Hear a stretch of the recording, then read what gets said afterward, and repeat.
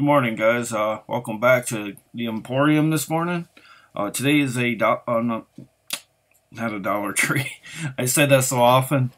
Today is a review for Wild Eye. We'll call this Wild Eye Wednesday review. I missed it by a day. I was really busy to do it yesterday, but here's what I reviewed last night. It's the sequel to High 8. Horror Independent 8 was the original movie. This is High Death. Terror Comes into Focus. This one was unrated. This could have very easily fell into the raw and extreme line. At times, some of the things they did in here, I think, would have been, wouldn't have been, wouldn't have been unexpected if it would have had that tag. It was selected at 4 film festivals here.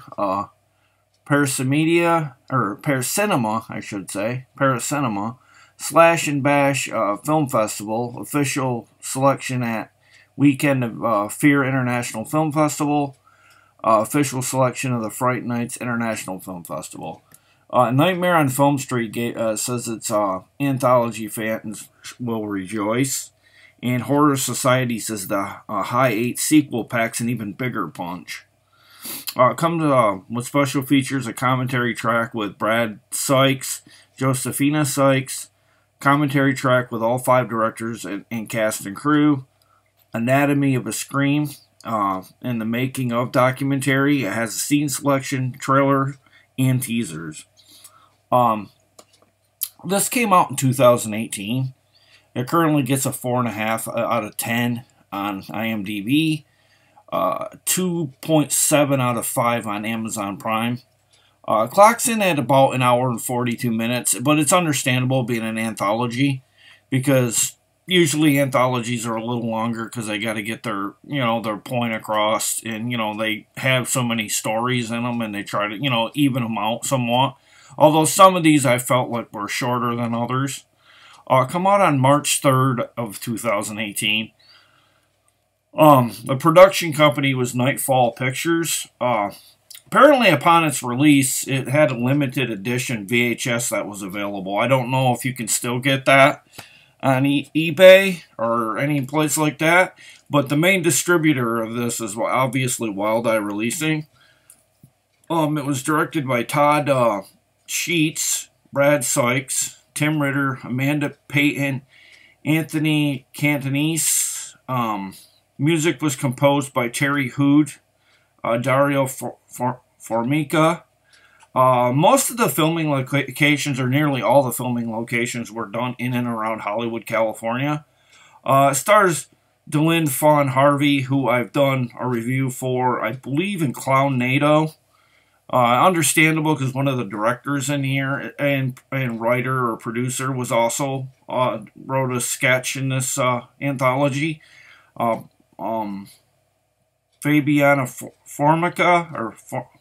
Formica, Kate Dorosher, Renee Galarza, and Todd Martin were the main actors in this. I noticed right off the bat in one of the, I think it was the opening anthology part, the first thing I noticed, one of the actresses in the movie was an actress that had played in another one too. So they used a lot of actors and actresses from past movies in this too.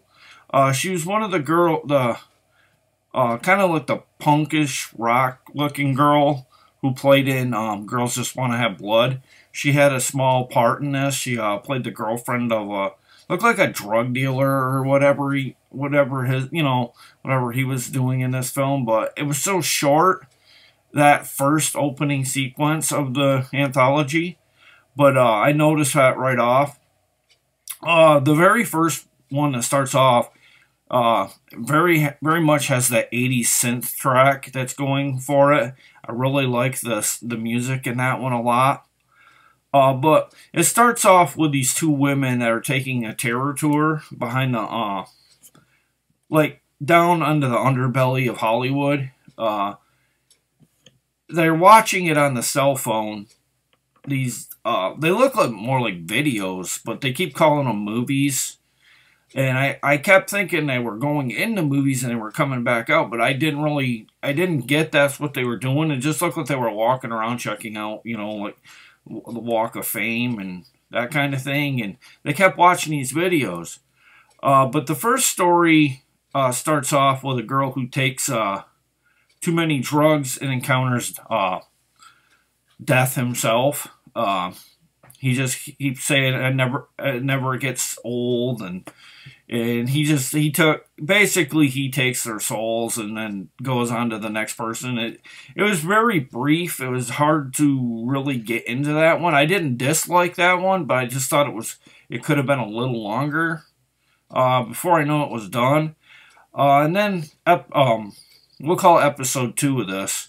It's about a guy known as the Switchblade Bandit. He prides himself on collecting serial killer memorabilia and ends up getting a little too close to being part of someone else's new collection. So that one was, I liked that one a little better. I don't know. I don't know. Something about that one clicked with me a little more than the first one. I'm not really big on the drug. I don't really like drugs in movies.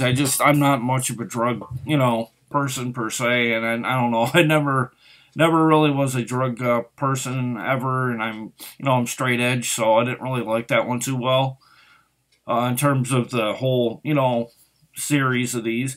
And then third, this was my favorite one. A guy works at a video store called Fantastic Flicks. During the night shift, all alone. And there's a drop box that you can drop movies in.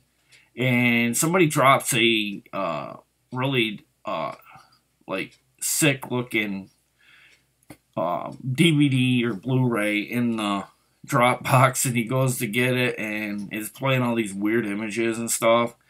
And like somebody said, I want to say somebody said that this one felt very much like The Grudge in a video store, or The Ring, one of the two.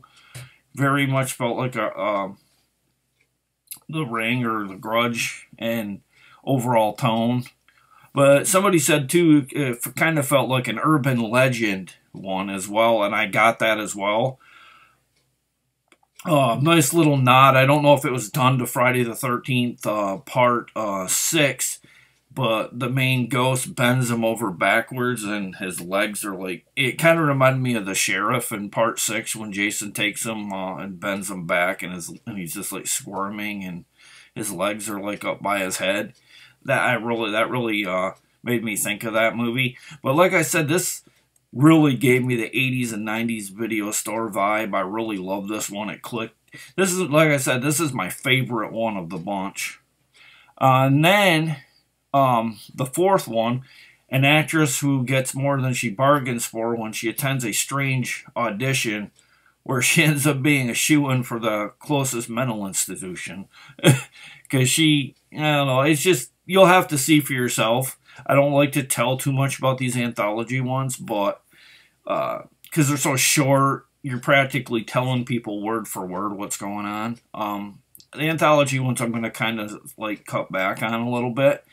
But that one was really, started off kind of creepy, kind of typical, but then got creepy as it went on a little. But it was all right. But I like, my favorite one was the third and fifth one. The fifth one had a painter who draws with his own blood to survive. When he made a pact with what is called as a demon, which is called the Muse. And it says if he provides victims for the Muse, and the Dark Elder, to help the Elder gods will take over all of humanity and recreate it in their own image.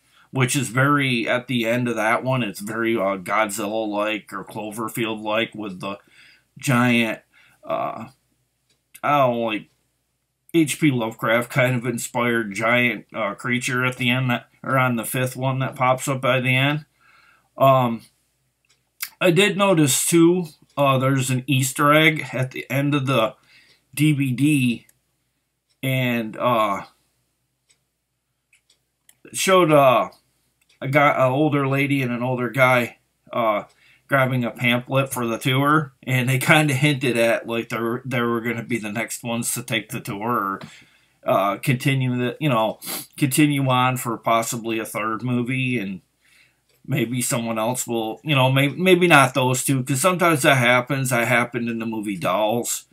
They never really had a sequel to that, and they kind of hinted at a sequel with a couple pulling up and having car trouble. It could end that way. I have no idea, but it is a part 2, so likely a part 3 is on the way. But it did hint at a sequel when they did that. The first segment was called Death Has a Conscience.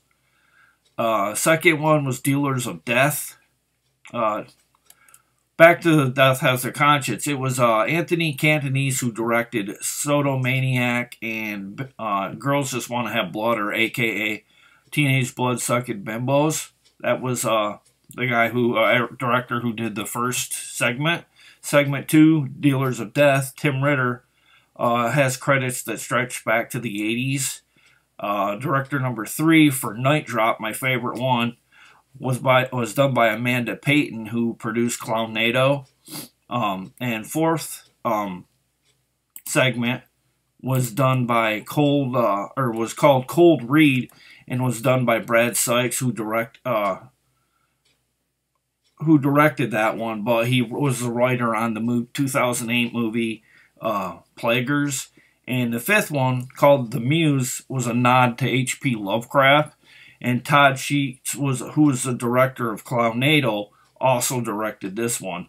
But you could technically count there are 6 stories in this one, because the 5 that they did on screen, they had a wrap around, which was really, some people I've seen said it isn't very well done. I disagree. I kind of liked it. I kind of dug what they did with it. But another interesting note about The Muse, the 5th segment in the anthology, the budget for the segment, The Muse, was approximately done for $90. I found that on IMDb. Pretty interesting fact there. I liked a lot of the creatures that they did in this. It had really good special effects. And then I did see something online, so I had to save this because I had to let you know that according to the closing credits, production of each short film came with a set of rules. All the shorts must be shot in HD, handheld or tripod only. No CGI, visual effects, green screen, or any kind are allowed. And other rules were applied. Right now, this movie, High Death, sequel to High 8, it's currently available on Amazon Prime. You can rent it for $3.99, also here on YouTube, and Google Play for the same price. And that pretty much wraps up my review. I had a lot of fun with this one. I honestly think, in some regard, it had better stories than High 8. But there were some High 8 ones that I liked better than High Death. But I thought, overall, this one was put together a little better than that one. I think there was, like, maybe a little too much going on in that one. Like, I think it had a lot more stories, if I remember correctly. This one is a little bit more focused. That's my opinion on it. I don't think it's like loads better. I think it's slightly better. But I did like this one, and that's my review for High Death. And I'm going to show you one more look at the front. You can also get this on the Wild Eye releasing site physically, or I'm sure you can pick it up on eBay or Amazon as well physically if you don't want to stream it. Look at the back. They do a really good job with their packaging. And that's how I'm going to close out this video. That's High Death this morning. Really good movie. Thank you, Wild Eye, for another opportunity. And happy Wild Eye Wednesday. Although it be a bit late for it. But this will be my Wild Eye Wednesday for Team Wild Eye. So take care and stay safe, everybody. And please share, like, and subscribe if you choose to do so. Thank you, and have a good day, everybody.